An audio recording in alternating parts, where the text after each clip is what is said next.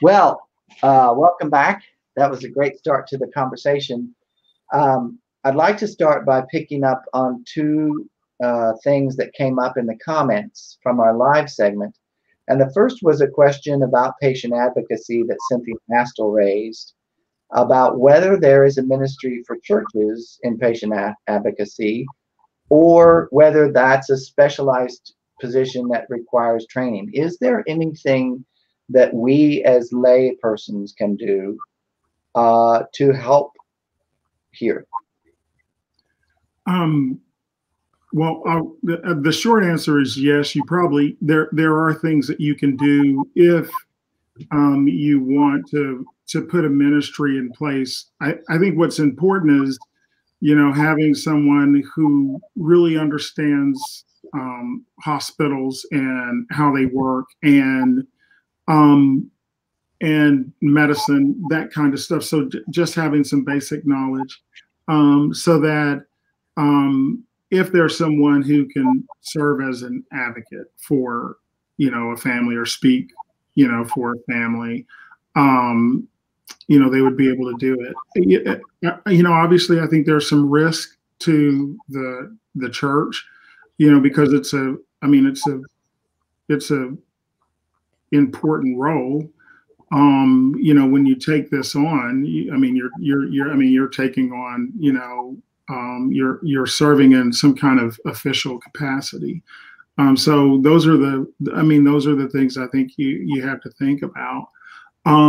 I think institutions themselves should have, as part of quality, because that's where we have our patient advocates are a part of our quality, making sure that we're doing what we need to do at Methodist Health System to take care of our patients and our families, and that we're meeting the needs.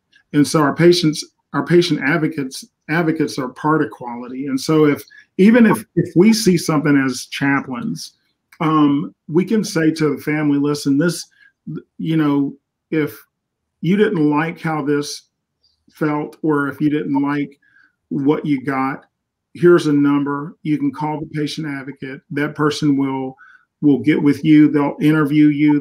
They'll go and look at your charts. They'll look at everything, and then they'll start doing the work of figuring out what it is that you need to get done.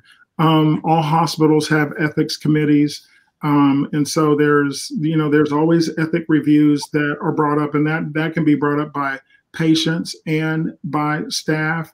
There's a patient bill of rights. People probably don't know that, but every hospital has a patient bill of rights. It should be posted on the outside of the hospital. It should be posted somewhere where patients can see that and understand and read what their bill of rights are when they come to the hospital.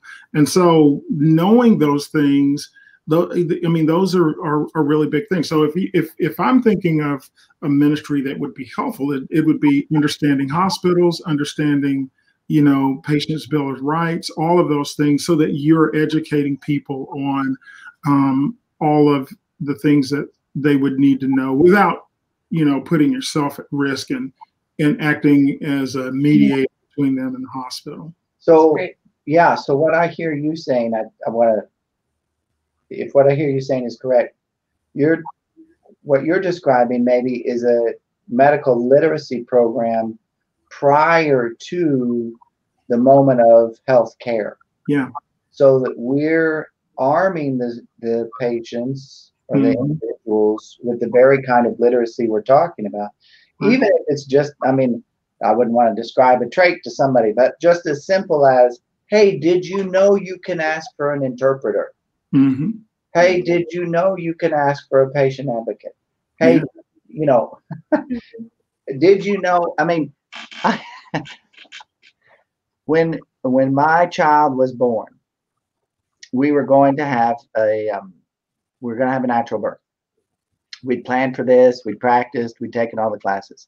We got down to the moment, and long story I won't go into. We didn't have our regular OB. We had a on duty, on call.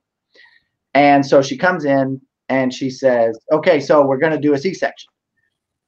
And we said, no. And she went on all of this, and I could tell that Susan, Will's mother, she doesn't deal with it. I mean, this is not her favorite kind of high stress stakes situation. And so I turned to the OB and I said, I need 2 minutes alone with her just to, I just wanted to be able to look her in the eye without the doctor standing there and saying, are you okay with this? Because if you're not, I'll keep fighting. And the doctor looked at me and said, well, okay, but chop, chop, and turned around and left. Now, I mean, if I hadn't have been white, male, all of the things that I was, I might not have felt like I could have told the doctor, time out, we need to slow this train down. And even just telling them, look, you have the right to say, slow down. Mm-hmm. Unless there's blood going out on the floor, I need a little bit more time. I mean, I don't want to make light of a myriad of emergent situations. But you have the right to determine your health care, and it's not like it just automatically, you can stop wherever you want to, even if the treatment can save your life. I mean, there was a patient who, we had a patient who refused blood for religious reasons. And it was his wife didn't want her husband to receive blood for religious reasons because of that, because of their religious designation. And because of that, we didn't give him blood. That was put on the chart. The patient ended up dying from not having enough blood. But that's the power of being able to choose.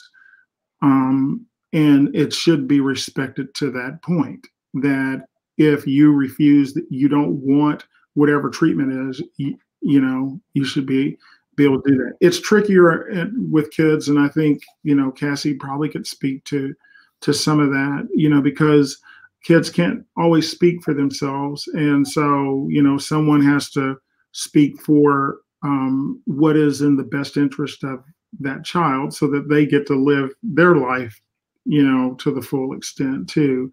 And so, there are all types of ethic reviews and conversations that go around it. I think, so I always think in terms of, because of where I'm located in my own faith and connected to the North Texas Conference, connected to the Christian church, and thinking in terms of my own formation, what should I be about as a person who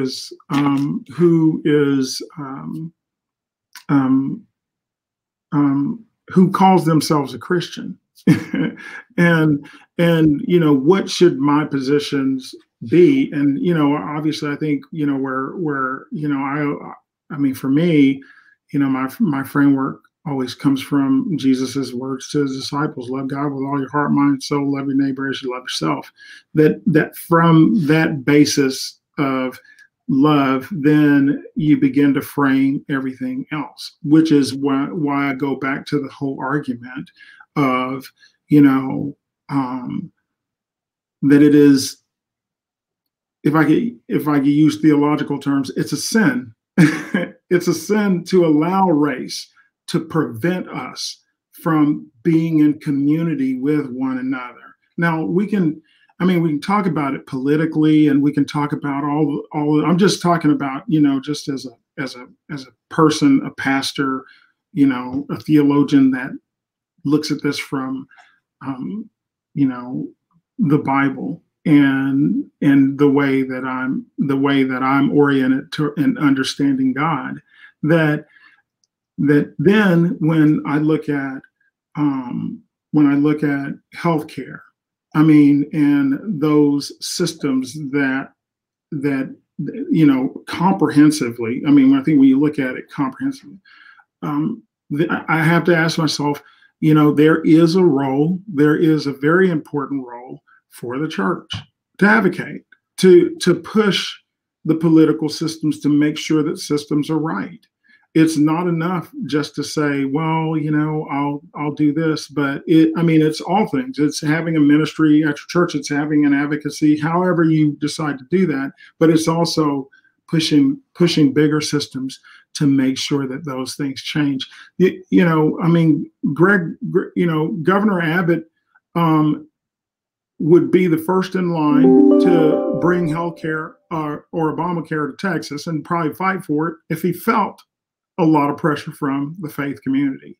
And that hasn't been consistent. But the faith community is largely impacted by the fact that they can't get access to healthcare. And it's not, and the thing is that it's not just black and brown people, but it's poor white people that live in rural communities that are just not getting the healthcare they need. Think about all the people that have lost their jobs in the course of this pandemic. They are now without insurance. They're without insurance. They have no access to insurance. Now, I had a friend who was in Indiana, and he was an administrator, lost his job, lost his insurance. But because Indiana was part of the accountable care, he was able to get insurance. He was able to continue having access to health care and to doctors and to tests and to all the things that he needed to have. You've also mentioned rural communities, and I don't know what the stats are, but I know we see increasingly high rates of hospital closures in rural communities. Yeah.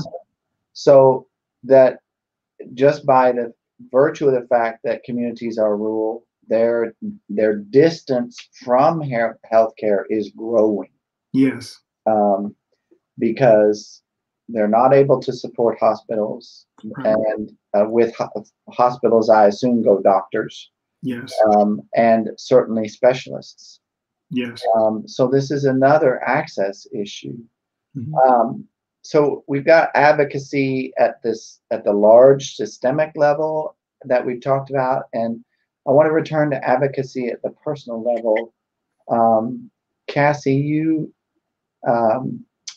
you said you didn't know about a specific patient advocate position in your context, but it sounded like from what you described, the psychosocial team that there's actually a very broad system for advocacy built into your system.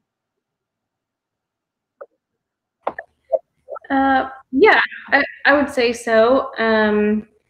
I only have experience in a handful of hospitals, and I would say that right now my current context probably has the most integrated psychosocial aspect that I've experienced.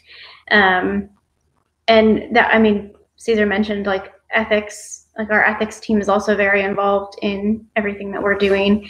And so, yeah, I think that there's patient advocacy kind of built into our system, and still, you know, things are going to fall through, or someone's not going to get access to that based on larger, you know, systemic administrative barriers, personal biases, things of that nature. And yes, I would agree that rural communities have less access to healthcare, and like in the pediatric world, so, you know, there's only a handful of level 1 pediatric trauma centers, which is like the highest level of emergency care you can get. So like Baylor Scott and White Hospital is a level 1. I think Methodist Dallas is also level 1. Yeah. But the next closest level 1 pediatric center from the DFW area is going to be like Texas Children's in Houston. So we in the DFW area and also in Houston see patients from across state lines because we are the closest hospitals that will be able to handle their care, especially if you have a complex medical diagnosis and your child needs constant things. Like it's not infrequent that we have families who travel once every 2 weeks from Lubbock to come here for their care with their physicians. So, and who pays for that travel? Well, their insurance, if they have it. If not, you know, we would hope that they have CHIP or Medicaid, which CHIP was almost fully dismantled in the last few years as well. And if not that, then it would be emergency medicine, because it would be whatever fire rescue, you know, 911 responder that's going to then contract out to like a care flight or any other medical helicopter that's going to be able to take them to wherever can get them the best care. And so you've got now someone who is maybe economically disadvantaged from a rural area, or not even rural. I mean, we wouldn't consider Lubbock rural, right? Yeah. But for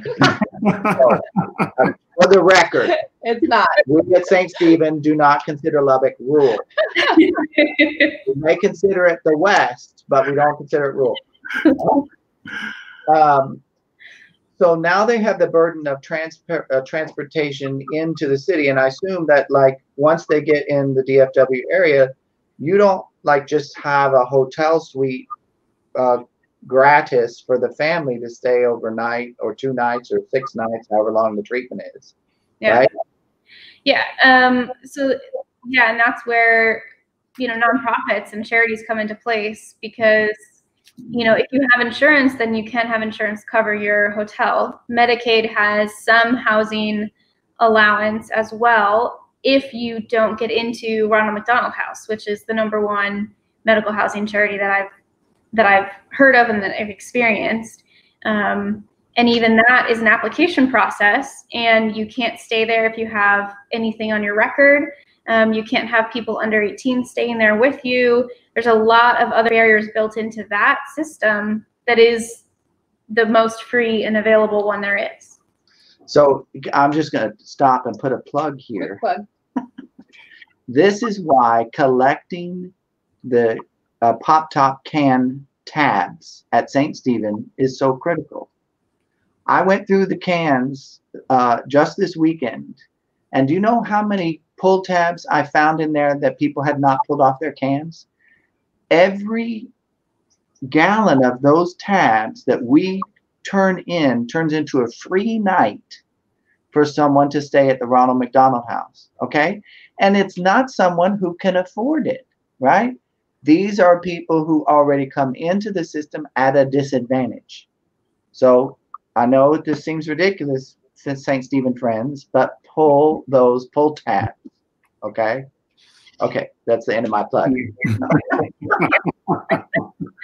Oh, I think I absolutely, and it's great. It's advocacy, right? Yeah. So Yeah. I want to, part of what John's question, or well, more John's statement about the mental health realities, especially for communities of color, I think in a lot of cases are often rooted in trust of the medical system. And so I wonder if either of you, both of you, can speak a little bit to how you've seen, either how you've seen that lack of trust, or maybe how you've worked with others to try to strengthen or build that trust back up. So I think it's a great question, because mental health is you know, I mean those things go hand in hand with physical health, and I think you know, Black and Brown communities are disproportionately impacted by, you know, having poor mental health and access to mental health care. I think that, so when I think in terms of just, you know, the thought of mental health and why there's a resistance, to it is, number one, it's about vulnerability. As an African American man, to say that I'm sad or grieving and that I need some grief counseling is now a place of vulnerability. It's a tough place to be, particularly if you live in a world where you're always attacked and you can't allow your vulnerabilities to be seen, which in and of itself produces more mental illness. It produces more stress. And so can I just stop you right there? Because for our white listeners, I want you to hear, I want you to listen really carefully here. The resistance, I'm going to use that word, or the fear of allowing oneself to be vulnerable as a Black person is not something that we can say, oh, that's their problem. Oh, that's just their cultural, they just need to get over their cultural thing. They are living in a situation where vulnerability could equal death. Right.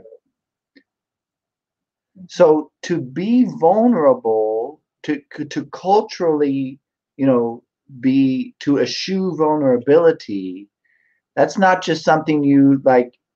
That this is life saving. This is life preserving. Sorry. Yeah, no. Again, this is some excavating that often we have to do as white people. Mm-hmm. Yeah. So go on what you were saying. And then I think on top of that is there's this stigma.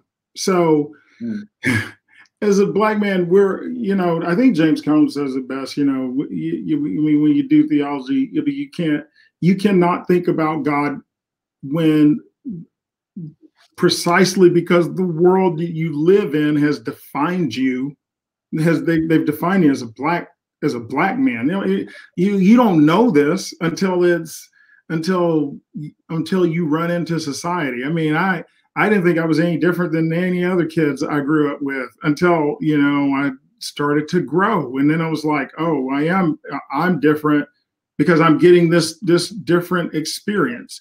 And so I think because of that, it's like, okay, now there's this other stigma that's going to be placed on me by the broader culture. So, not only I'm the other, but I'm also the other now because I'm not mentally healthy. And so now I can't claim what every other human being can claim in terms of, I can't claim depression. I can't claim schizophrenia. I can't claim any of those things that can be a part of my family, because it would be seen as another stigma that you have to deal with and that you have to fight against. And so, when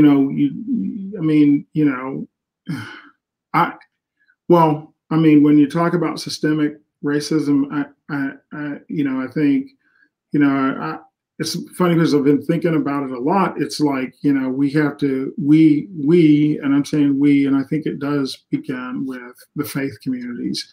We have to use what we have before us to deal with this issue of race. And it means having a real honest dialogue about the history that race has played in this country. We cannot get around the fact that Black people were brought here and enslaved, and they were brought here and enslaved because they were Black, and that when the Constitution was written and when laws were put in place, all those things were done not with having Black people in mind to participate in democracy. It was to subjugate and use as an economic tool to help drive financiers and banks and all of those, the bottom line to keep democracy for basically white men, because white women weren't getting any better treatment either. And so it was a certain group that was getting this. And so we got to have an honest discussion about it. And then I think, I always think 12 steps is really good for this, because they give good language for it. We have to make amends. I mean, making amends is just making amends. Making amends is not good for the other person. It's actually good for me. I mean, making amends is about my spiritual condition. And so it is about, it's about making amends and speaking in that way. What is it that we've done to Black and brown people in this country, and speak honestly about it, make amends, and then work to make it right? No, we're not ever going to change. We're not ever going to be able to go and recapture the lives that have, give, all of those things. But how can we then now start to become aware of this in a way that allows us to think broadly, teaching what we teach in school? I mean, I was just thinking about my education. I was telling somebody, I had a discussion with someone else about this. And I was just talking about white supremacy. I said, here's where white supremacy shows up. I said, it's not somebody that shows up in your life with this hood and the grand wizard of the KKK. I said, here's where it shows up. It shows up in history. It shows up in history. I was in Oklahoma. I grew up in Oklahoma. There were the Tulsa riots. I never learned about that in Oklahoma history. Never learned about that in Oklahoma history. I never learned about the contributions that Black people made to American history or to world history, because there's a lot of that, contributions that have been made. What I did learn was I learned about the suffering of Black people. I learned about slavery. I mean, and that was basically all I got. And it was just a short little chapter. Nothing about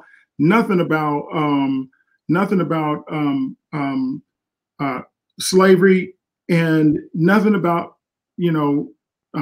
the Tulsa riots. Nothing about that. But I learned about the land runs. I learned about the Trail of Tears. With the 5 civilized tribes, because my family's part Choctaw too. So you learn about these things, but it's not until I go to college and my secondary education that I start to learn these things. Well, we all are getting the same education. And I think, there again, when we talk about dismantling and really doing the work, it really is, doing the work of talking and looking at how we teach this history, because embedded in these lessons are very subjective messages. And as a 6th grade boy who sits in a class with all white kids, and I'm learning about all the great heroes and the people that did all this great work, I don't see anybody of color. The only person I see is Martin Luther King. I think it's important for us to remember or be reminded, as we did 2 weeks ago in our discussion about education disparities. It can feel like when we start talking about history that, again, this is a typical white trope. That was a long time ago, right? How does that affect us today? And one of the things that, there hasn't been slavery for generations. But one of the things we talked about in our education disparities discussion is that in Mesquite, my generation, if I were Black, if I had grown up Black in Mesquite, my generation would have gone to school, started school at least, in a one-room schoolhouse with a dirt floor. That would have been my primary, I'm talking primary age, education experience in Mesquite at my age, which means that I'm raising children with that history, lived history in my background. Now, so it's not far off. And in terms of healthcare, we know that chronic diseases, chronic conditions have effects for generations, right? Well, we can even talk about things that are happening currently. We're talking about patients not having enough information, medical knowledge, informed consent. Yeah. I know how many pieces of paper you have to sign before you have a hysterectomy. Right. But there are many, many women who are now finding out that they had hysterectomies. And they didn't know that that was what was happening. Right. Because they did not speak the language. So now trust is undermined. Right. And that trust is handed down. I mean, that's what I mean when I'm talking about the history. Healthcare in and of itself has a generational history. Right. So I wonder, Cassie, in the last couple seconds that we have, if you, as someone who sees parents in a situation with their child being cared for in the system, how does that manifest in that context? Yeah, I mean, it goes back to that health literacy piece that we were talking about. And like, no statistics, no research done, just my personal looking at it. Yeah. The white families that I encounter are much more inclined to ask a lot of questions, to have a full notebook of all the medications their child is taking, to know all these things and say, well, I Googled that this medication might have these side effects, but you're giving them this other medication that might have these side effects. Are those going to be good together? You know, in contrast with Black or brown families that are like, okay, yeah, give them that medication. Okay, like if you're telling me that it's going to work and that's the only option, then that's what I'm going to do. Whereas if you ask a question and you dig a little bit deeper, I would say there's a majority of the time that there's another option, that there's something else out there. And the physicians are doing the best that they can. They're offering you what they think is the best for this situation. But you know, when you come into especially medically complex kids, there's multiple different service lines working with them. And so one service line may tell you this is the best thing, and another service line is going to tell you something different. Well, if you don't have the literacy and the confidence to ask, well, how do these things come together? Things fall through. It might get missed. And then you're back into that situation of, well, I thought I did everything I could. I brought my child to 4 different emergency rooms, and every time they sent me home with a Z-Pack.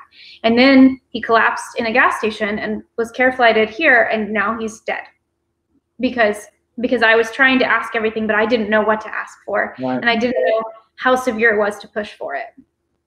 And so the other thing I hear going on in what you described, Cassie, is that there's a white parent who's modeling what it looks like to advocate within the system in front of a child, who then grows up with a culture of, this is a system that I am to engage with agency, you know, sometimes maybe aggressively, I can push back on it.